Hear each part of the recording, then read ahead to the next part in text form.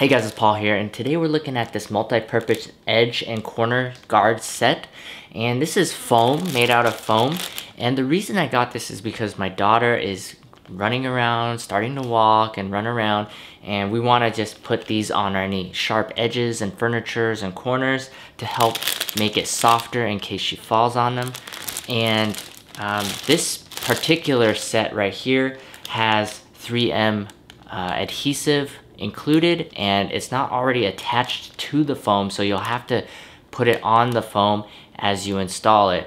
And as you can see, it's wrapped up in a big circle, so you can measure out and cut it to the size of whatever furniture or edge that you're trying to apply it to. And then there's these corner pieces as seen here, and it also includes this little cow door protector, so you can put it indoors to prevent doors from slamming and fingers from being crushed.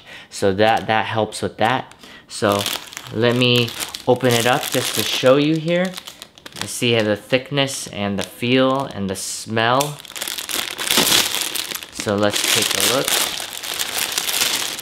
So this is what the foam piece looks like. So this already has the 3M adhesive attached to it.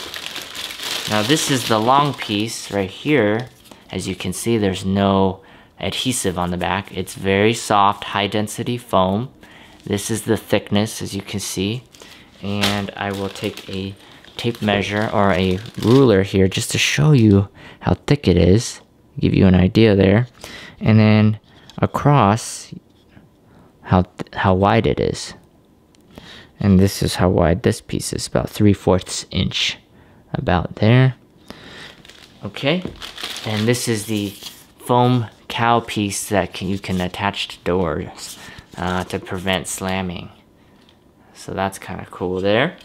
And then the other piece that you'll have is, of course, the 3M adhesive tape that is included to put on the back of this. So I'm going to show you installing it. So here's the high density foam, and this is a piece that I cut out that I'm going to place here. I measured it to fit, and all I need to do is add the 3M tape here. So there's two sides. You want to put tape on one side and the other side. You see the tape is on the inside here. Now I'm going to do it onto the other side.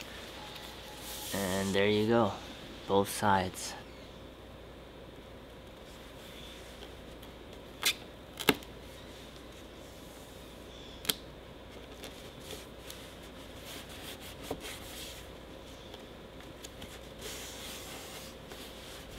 And I just kind of push it down for a few seconds on each spot to get a good seal on the double-sided tape.